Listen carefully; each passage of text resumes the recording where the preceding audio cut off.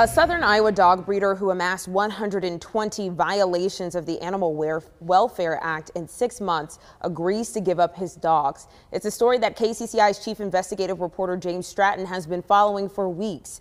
The Department of Justice and the breeder came to a resolution.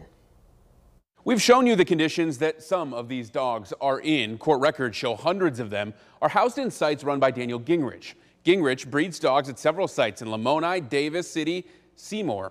Soon, they will all be rescued by the Animal Rescue League of Iowa. Federal court records released this afternoon show Gingrich gave up to 64 dogs at sites near Lamoni and Davis City.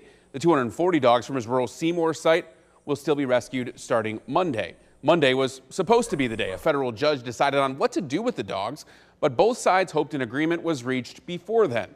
USD investigators visited Gingrich's sites 18 times in 6 months, citing him 120 violations of the Animal Welfare Act. But it wasn't until September that the DOJ filed a federal civil case against him on behalf of the federal government. USDA has refused to answer our multiple questions multiple times about what took so long to take action, but it appears the dogs owned by Gingrich will soon be rescued. As for what happens to them after that, we don't quite know. I've reached out to the ARL for more information. They declined to comment until tomorrow morning.